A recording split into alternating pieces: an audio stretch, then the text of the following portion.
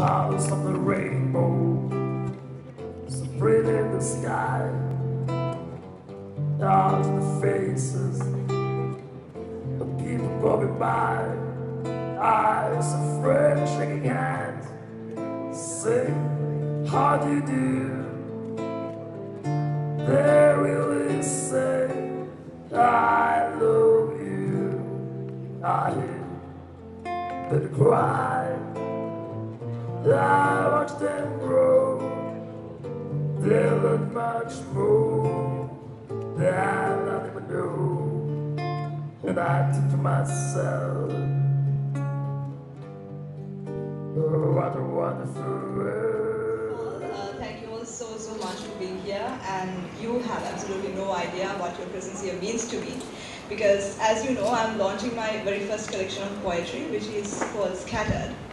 So to start things off, this young man over here will be accompanying me throughout the evening, and I'm sure you will actually prefer his singing to like listening to me just jabber non-stop about my poetry and myself. So his name is Shaman Ranavira, and I'm sure he needs no introduction because he's like one of the ideal examples for what kind of musical talent is available in Sri Lanka today. So, to start things off, I believe that every event should be marked with a beginning. And I thought that the ideal beginning would be to light a lamp. So, this is symbolic of enlightenment as well as illumination. And I could not think of anyone better than my own parents and my Lokutata here to do this task today. So, this is my very first book and my very first launch. And just like they had taught me to take my very first steps as a toddler when I was very small, today I would like them to take me by the hand and just lead me down this literary path. So, if you would do me the honors.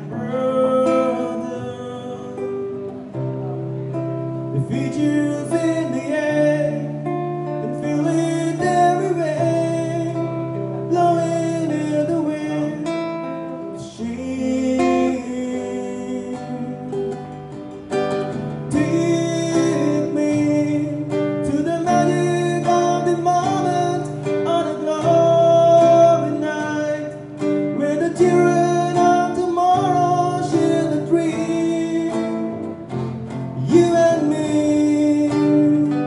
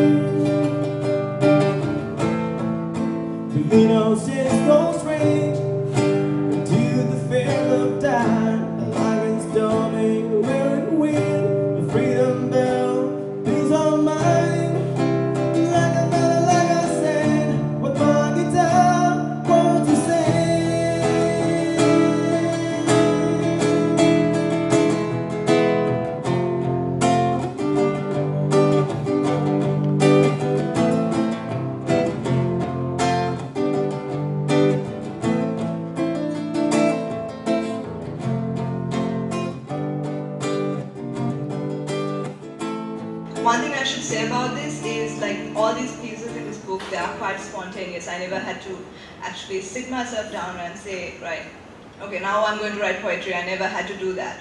Words just flowed, and what I just did was just scoop them up and just splash them onto paper. That's what I did. So, but publishing had been quite an adventure because there were many incidents involved in it. So when I was totally confused and everything, what I did was naturally I turned to Mrs. Vita Fernando, who just guided me through the whole process. So in introduction to this collection, I would like Mrs. Vita Fernando to give a brief introduction for it because she has read the book and I heard she has a lot of things to say about it. So we'll just see what she has to say. I accepted Jayani's invitation to speak tonight with great pleasure, as I saw the determination and the hard work she put into getting this collection published. I admire her for that single-hearted effort, and tonight I begin my brief comments about her book by congratulating Jayani. I am not a poet, but I am a lover of poetry. So what I am going to say is certainly not a critique of Jayani's poems, but I will speak generally about poetry and not about what well-known and widely read poets have spoken about the power of poetry, nor about critical analysis of poems in general. What pleases me most about poetry such as Jayani's is that they have broken away from the stereotypes and are far removed from the kind of poetry we read as students, both at school and at university. Those poems made a lasting impression on us, though the situations, the places, and even their thoughts at times were completely alien to us. But who can forget Wordsworth's daffodils dancing in the breeze, though we had never seen a daffodil? Or when we read Rupert Brooke's Grantchester, he asks, and will they have honey for tea? We take him at his word, though we never take honey with our tea. So we delighted in the sonnets of Shakespeare, shall I compare thee to a summer's day? And we delighted with Marvel's homage to his coy mistress. I thought I'll read a little bit of that. Had we but world enough and time, this coy lady were no crime. We would sit down and think which way to walk and pass our long love's day. Thou by the Indian Ganges side should rubies find. I by the tide of Humber would complain. I would love you 10 years before the flood, and you should, if you please, refuse till the conversion of the Jews. Now, the Ganges, the Humber, the flood, those things had no meaning for us, but we loved reading Marvel's to his coy mistress. But looking back now, we see how far removed they were from our own reality and our own lives. Things became completely different when in the post-colonial years, from about the 1950s onwards, poetry by Sri Lankan writers emerged and their work began to be published in collections, in senior school textbooks, and were read widely. They were so real to us that we lived that kind of poetry. They expressed our own thoughts, described our own situations, and our own dreams. When Yasmin Gunaratna writes of the way the jacaranda flowers scattered the university pathways like purple rain, the picture is right in front of our eyes. Mary van der Poten's poem on her father's death gives the exact picture of such situations we have all experienced. She writes, when my father died, my mother said he did this to himself. The nurses said it was inevitable. The blood bank said we did our best. The doctor said, what did you expect? His friends said you could always count on him. His relations said, I know, what a waste, not even 60. His daughters said nothing. Grief has no words. That's what these few examples I have picked at random. Read Sakuntala's Grecian award-winning poems and her street and startling revelations, really Eva Ranavida, Alfreda de Silva, Richard de Soisa, and all those poems of the 60s and 70s, we find ourselves right within those situations, sharing the same emotions and problems, the same frustrations, the same aspirations, and the same dreams. And that is how I look at Jayani's poems, delighting in those grimacing individuals clad in blue, armed with bats and balls, sneering with cricket plays or smiles, written during the World Cup season in a bus. She asks, where else can you get such perceptive detail? There is a hole in her memory when she writes of a trip to Jaffna along the A9 into the Palmyra fronts, the bullet-marked walls of a torn-down past, the mounds of earth, the burning piles where corpses burned, the ravages of a once lovely city rise before our eyes. Jayani's use of similes and comparisons prove the point I'm trying to make here. In her poetry, the similarities are here and now. In Colonial Residue, the bone skin tastes like honey, sweet-scented like pineapple, fragrant and tranquil like the temple flower. She doesn't go for stereotypes of white as snow or beautiful as an English rose. I thought I will read a bit of that poem of you.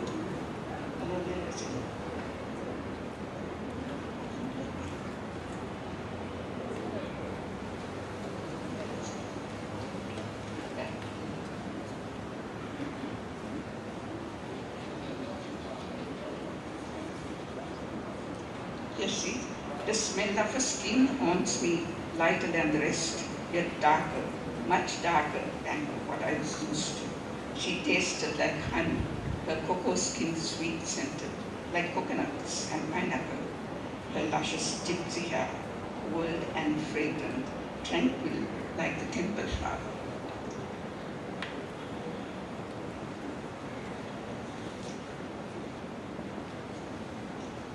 Another important thing I noticed in Jayani's poems is that she knows how to create the atmosphere, whether it is the revelations of a lazy Sunday afternoon or the seemingly casual comments of the woman whose lover has gone to another woman. I'm not a lender of perfumes to daub my fragrance on other women, she says. So please wash yourself of me, set me free before you somebody else again. The economy of words matches the economy of emotion perfectly in these lines. Another comment I would like to make of Jayani's poems, the way she economizes on her expressions. There is no going into harrowing details to take a reader from point to point.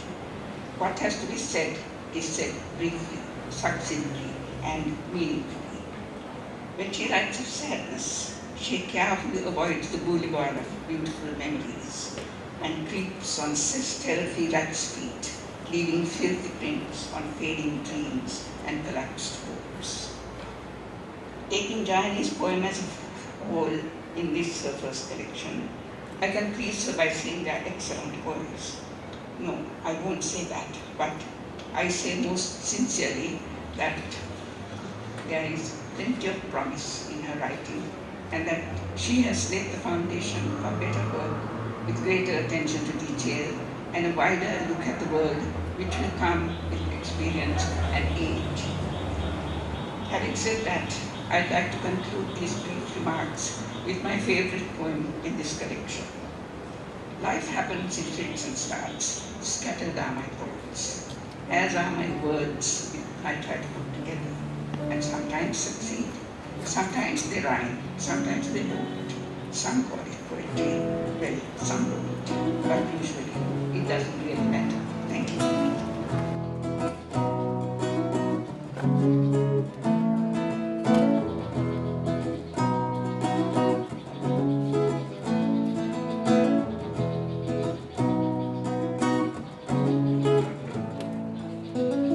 Sometimes I feel like I don't have a home.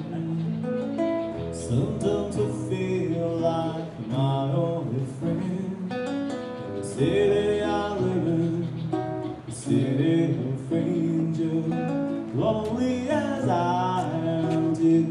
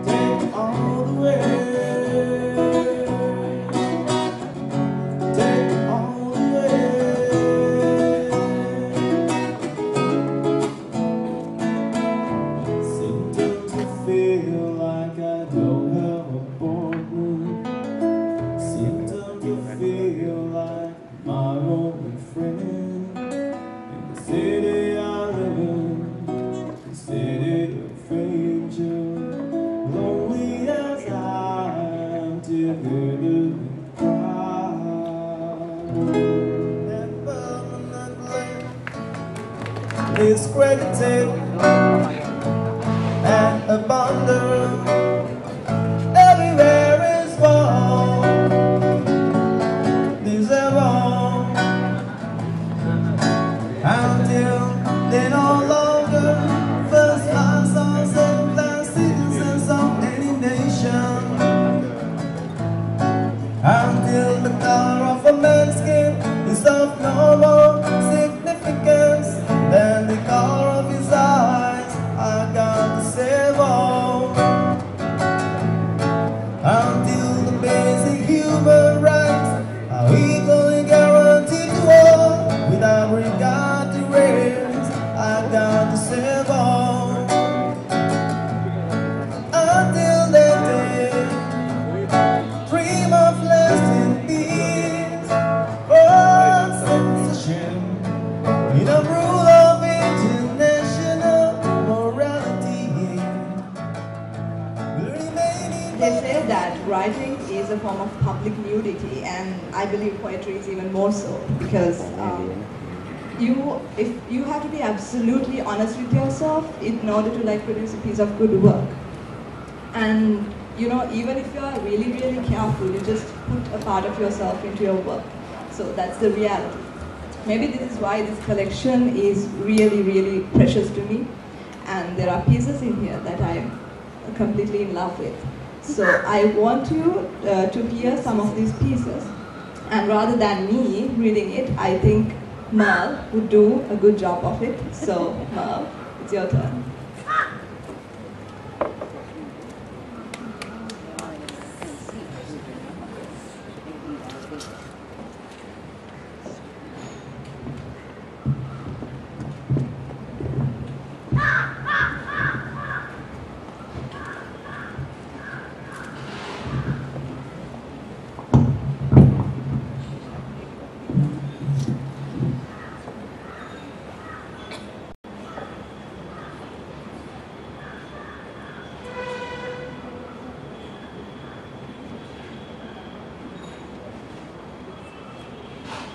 Clean.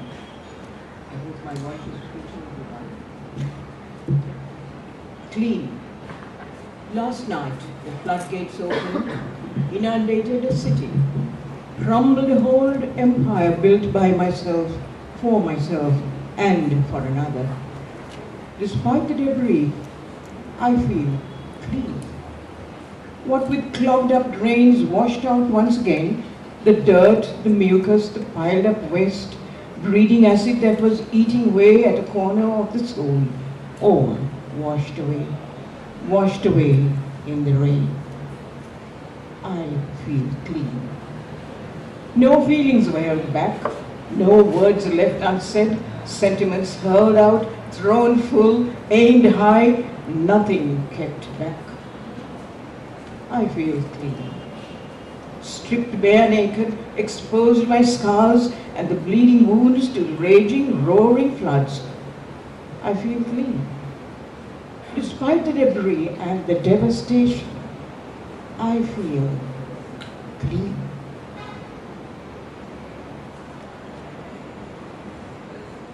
Season of thoughts. Rainy season, soft, soggy fertility, breeding ground for fungus-like fantasies, budding in the mind like mushrooms, spreading like wet patches on walls, ultimately taking over. Inspiration leaks through like water through a leaking roof, breeding pleasure and pain.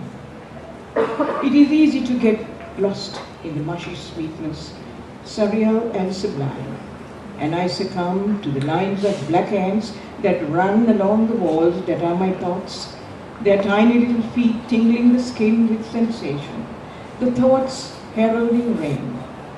Rain, rain and more rain. I succumb to the tiny little feet, the fungus-like fantasies, and the wet patches on the walls. The rainy season takes over. Roof leaks and bathes the ground in muse juice.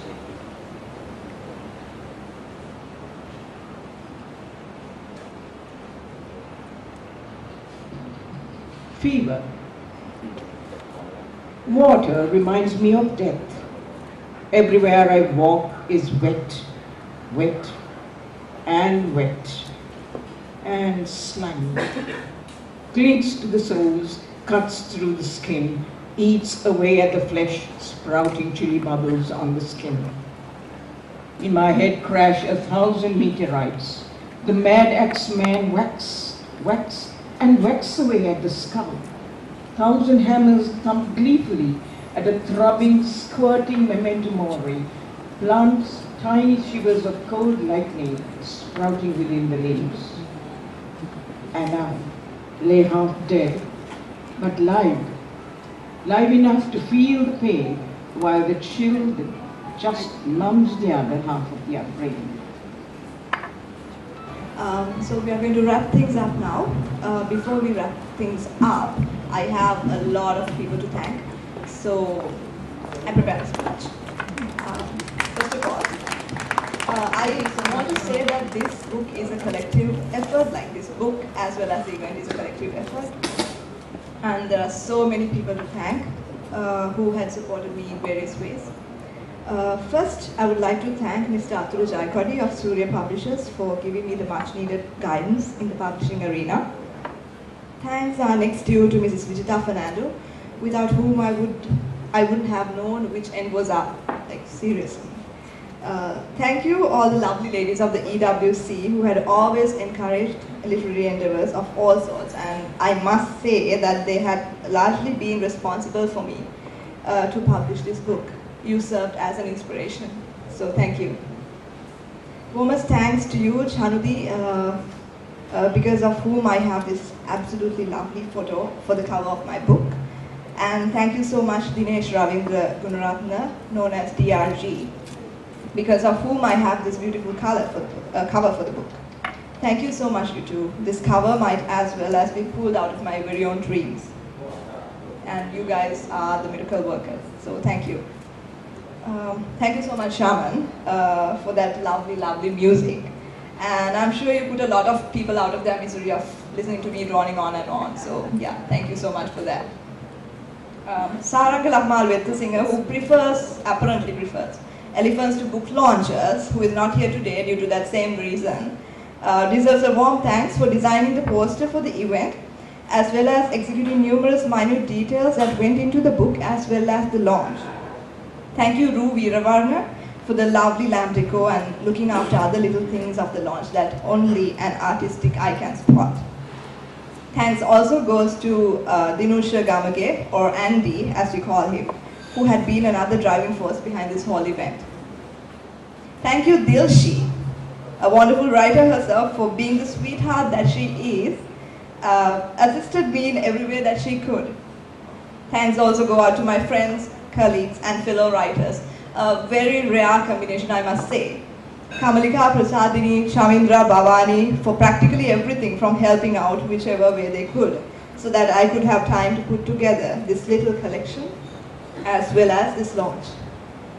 My parents, who are here today, and my brother, who unfortunately cannot be here today, have been the principal driving forces behind all of this, and just to thank you is not enough for their unconditional love, their self-sacrificing support, and many other things that they had given me throughout the years.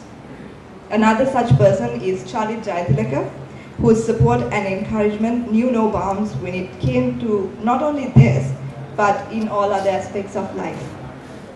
Last but not at all the least, thank you all so much, each and every one of you, for being here today. It's a Sunday evening, and I know for a fact that some of you had a very busy day and a week. And most of you would rather be at home sipping a cup of tea or getting ready for the week ahead. But instead you chose to be here for me at this launch. And I consider that a very great honor and a very, very special thing. For every inspiration, good and bad, thank you so much.